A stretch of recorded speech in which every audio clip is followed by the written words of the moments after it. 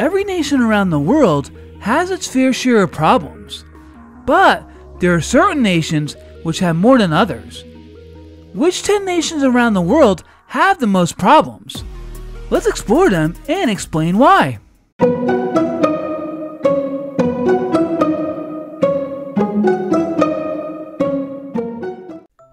Modern humanity has allowed the world to become a more organized place by creating sovereign borders, thus allowing nations to have control over their own affairs. While this has been successful, some nations have run into rampant problems, both physically and socially. In this week's episode, we are going to see which 10 nations around the world, in no particular order, have the most problems and issues. We'll identify them and explain why these nations are plagued by calamities. Before we start, if you enjoy geography, both physical and human geography, you'll like this channel. So be sure to subscribe to my channel, Our World, Our Planet, Our Home, to view more videos. Let's get started. Let's start in the Western Hemisphere and head to the Caribbean island of Hispaniola. While the Dominican Republic, on the eastern side of the island, is doing well, its western neighbor of Haiti isn't. Haiti was renowned for being the second nation in the Western Hemisphere to gain independence in 1804 after the United States. Haiti's constitution was established in 1805 after a successful revolution against French colonial rule, making it the first independent black republic in the world. But things unraveled rather quickly in the later part of the 19th century as Haiti went through political instability, international isolation, and a nearly 12-year war with the Dominican Republic, which proved costly. The 20th century wasn't any better, as the nation was occupied by the US from 1915 to 1934, and then ruled by father and son dictators Francois and Jean-Claude Duvalier. After their reign, Haiti's political instability continued, with a coup in 2004 and then a major earthquake in January of 2010, which killed over 100,000 people and displaced millions from their homes. The earthquake was followed by a cholera outbreak, which killed 10,000, and Hurricane Matthew, which caused heavy rains and landslides, killing hundreds of people. Then 5 years later, on July 7, 2021, President Jovenel Moïse was assassinated, and 1 month later, another major earthquake occurred, adding more insult to injury. Since then, Haiti has plunged into chaos with constant gang violence, deteriorating humanitarian conditions, and a collapse of the whole government. Without a suitable government, Haiti will continue to be plagued by social issues, which unfortunately will be further deteriorated by natural disasters, ones which will likely occur again. Heading down to South America, Venezuela used to be the richest nation on the continent, but times have changed.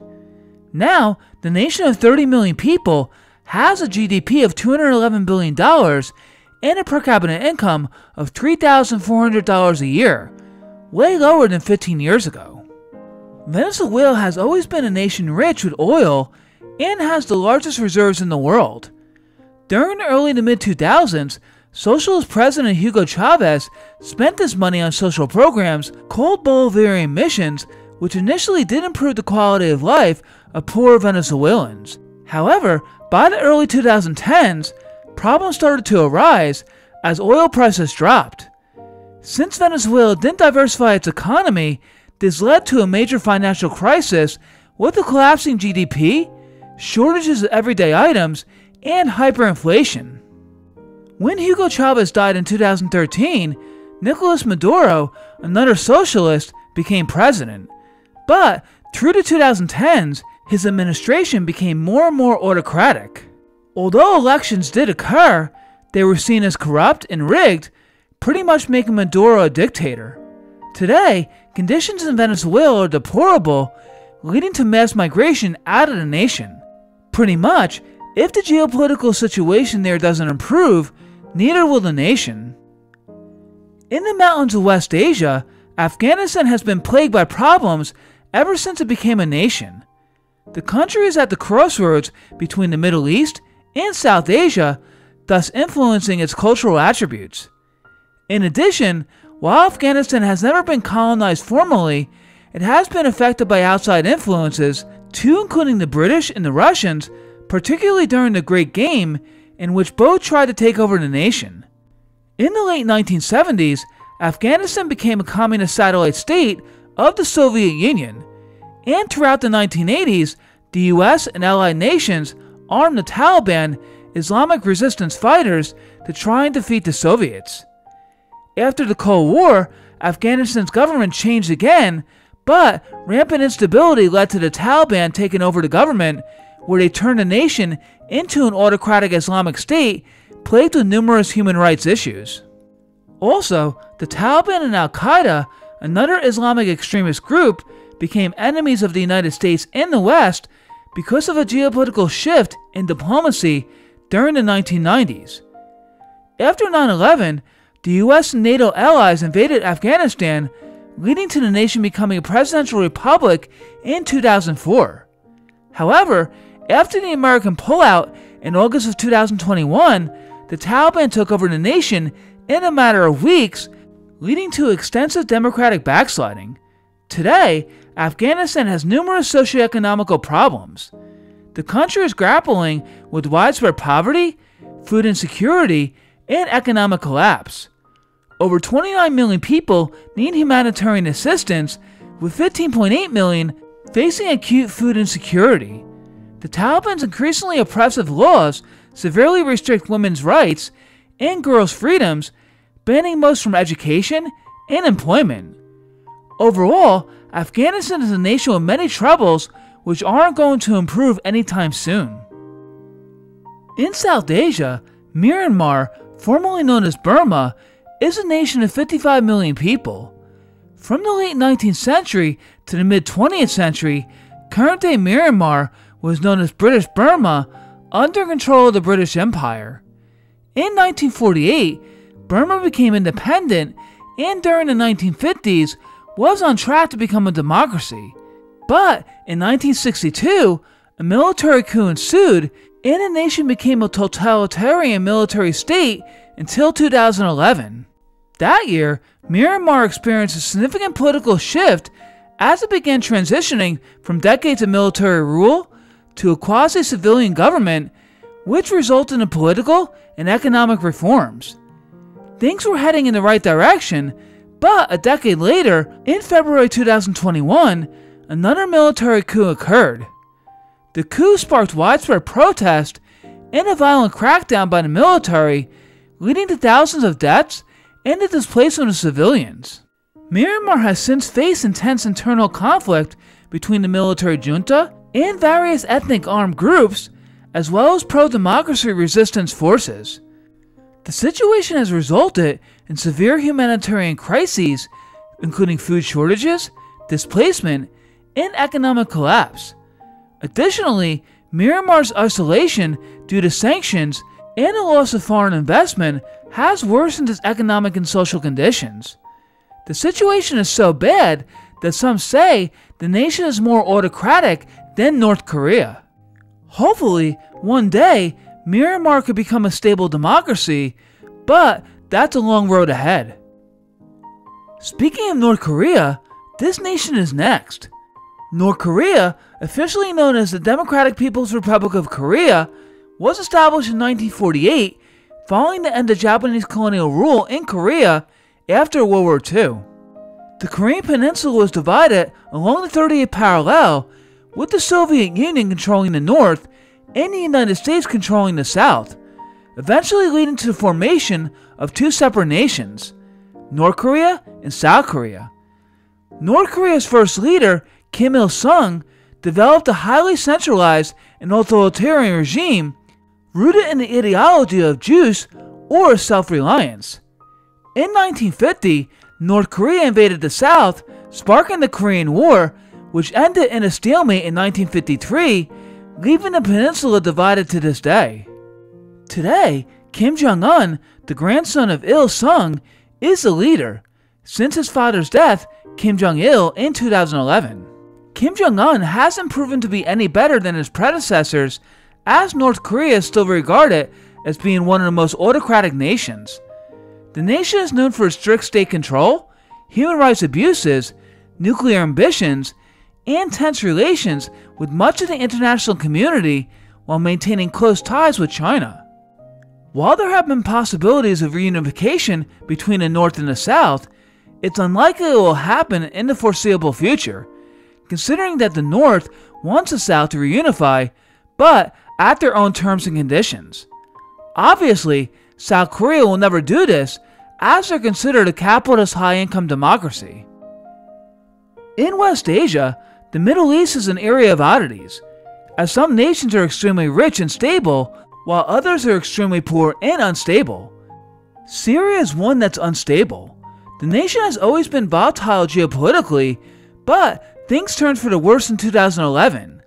That year, the Arab Spring, a series of pro-democracy uprisings and protests erupted in North Africa and the Middle East. Peaceful protests against the authoritarian rule of President Bashar al-Assad were met with violent crackdowns by the government. This ultimately split into 4 separate factions, sparking the Syrian civil war. The pro-Assad faction, backed by Russia and Iran, opposition rebel groups, backed by Western countries such as the United States, ISIS, an Islamic extremist group that saw Syria as a weakened state to set up control, and Kurdish forces, primarily in the north, who seek autonomy from Syria, Turkey, Iran, and Iraq. The war has resulted in massive destruction, over 500,000 deaths, and millions of Syrians displaced or seeking refuge abroad. Despite the defeat of ISIS and Assad's forces regaining control of much of Syria, this conflict has left the country fractured, with ongoing humanitarian crises and regional instability.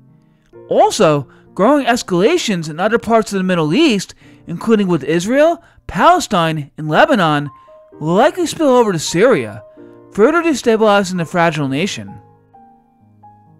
On the southwestern edge of the Arabian Peninsula, Yemen is another nation with many troubles. Yemen has a long history of political instability, tribal conflicts, and economic hardship. Historically divided into North and South Yemen, the country unified in 1990, but tensions between the regions persisted. Corruption, poor governance, and economic underdevelopment have plagued the country for decades. Yemen has also struggled with the influence of powerful tribes, military groups like Al-Qaeda, and external interference from regional powers, particularly Saudi Arabia and Iran. Since 2015, Yemen has been embroiled in the devastating civil war between Houthi rebels, who control the north, and a Saudi-backed government in the south, leading to widespread famine, displacement, and one of the world's worst humanitarian crises. Unfortunately, further Middle Eastern escalations will spill over into Yemen, making humanitarian issues even worse. Across the Red Sea, Somalia, located in the Horn of Africa, has been plagued by numerous problems throughout its history. In ancient times, it was part of key trade routes connecting Africa, Arabia, and India, and was home to powerful sultanates such as the Ajuran and Geledi. In the late 19th century, European powers colonized Somalia, with Britain and Italy dividing control over the region.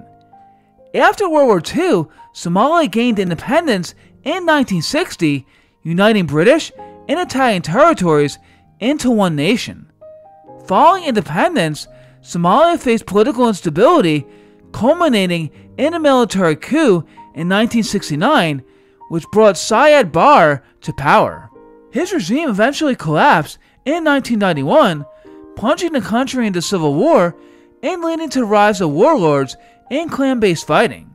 The central government disintegrated, and Somalia endured years of lawlessness. Today, Somalia is a nation with many troubles, as it is considered one of the least developed countries in the world. Many of its social problems stem from its physical geography, as the nation experiences dry conditions throughout most of the year, making only 2% of the land arable. Also, its location between North-Central Africa and the Middle East has made the nation a hotbed for Islamic extremist groups, including Al-Shabaab and Al-Qaeda, both of whom have imposed Sharia law in parts of Somalia. Heading into Central Africa, Sudan, located in the southeastern part of the Sahara Desert, has many problems. In the 19th century, Sudan was colonized by the British and Egyptians, leading to significant cultural and political changes. Following World War II, Sudan gained independence in 1956. However, the new nation faced civil strife, notably the First Sudanese Civil War and the Second Civil War, primarily between the North and South over religious and cultural differences. The latter conflict culminated in South Sudan gaining independence in 2011.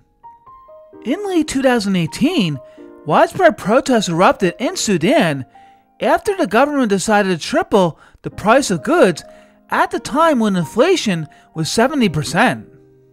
Omar al-Bashir was a president from 1993 to 2019, but he was accused of being a harsh dictator who was responsible for genocide and war crimes.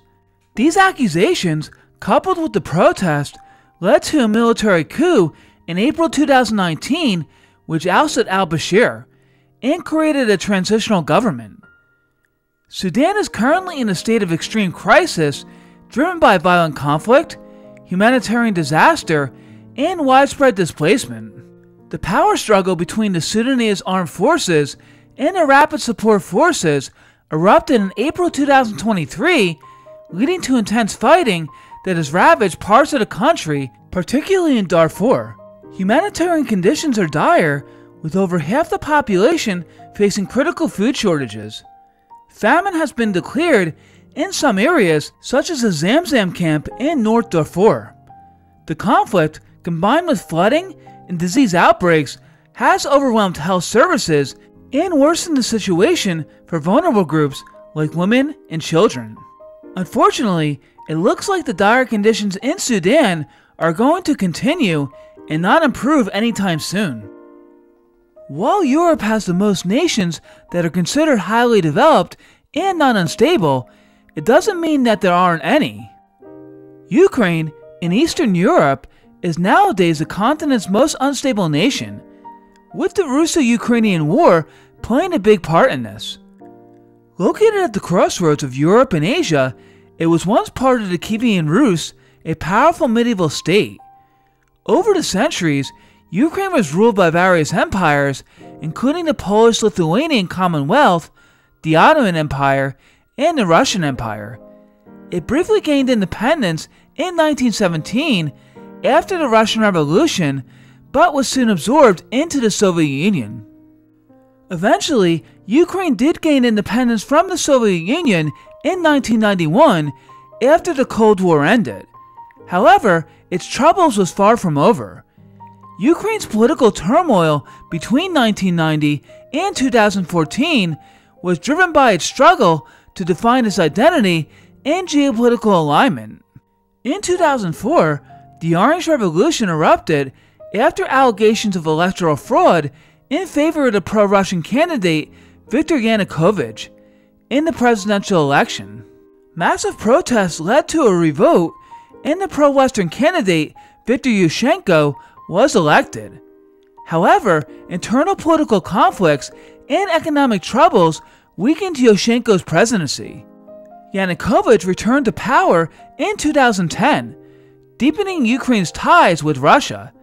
His refusal to sign an association agreement with the European Union in 2013 sparked a Euromaidan protest where Ukrainians demanded closer ties with Europe and an end to corruption.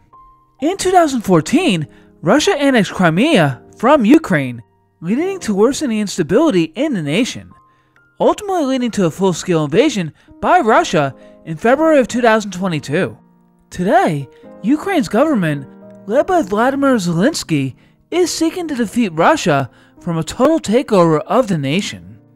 The war is going on nearly 3 years and has led to many socioeconomic problems, including the displacement of millions of Ukrainians, completely destroyed cities and infrastructure, and disruptions of public services like healthcare and education. While there is some hope that the war will end in the foreseeable future, the damage has already been done to Ukraine and the nation will have to rebuild, which will likely take years, if not decades, to accomplish. Nations around the world will always change, some becoming more stable, and others, unfortunately, becoming more unstable. While humanity has evolved over the last thousands of years, social struggles still exist, leading to geopolitical and diplomatic instability. Another concern is that in an advanced world, several nations possess nuclear weapons, and according to some, if a third world war were to happen, nuclear use would be a distinct possibility. But, optimistically, let's hope the unstable nations discussed in this video become stabilized. That concludes this week's episode. Thank you so much for watching. I hope you enjoyed it. And if you would like to leave your feedback, please do so in the comment section below. Also, if you enjoy geography, both physical and human geography, you'll like this channel. So be sure to subscribe to my channel, Our World, Our Planet, Our Home, to view more videos. Until next time!